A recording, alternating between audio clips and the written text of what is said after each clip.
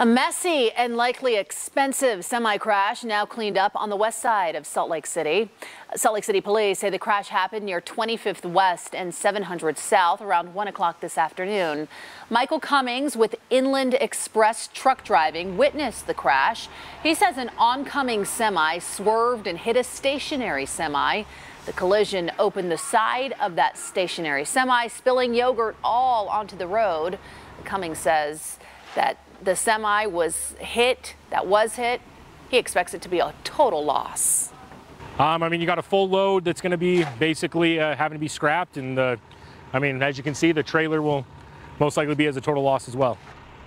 According to Cummings, the stationary semi belonged to his company. The driver was not inside when it was hit. The other semi driver was not injured. Police say they are not investigating further.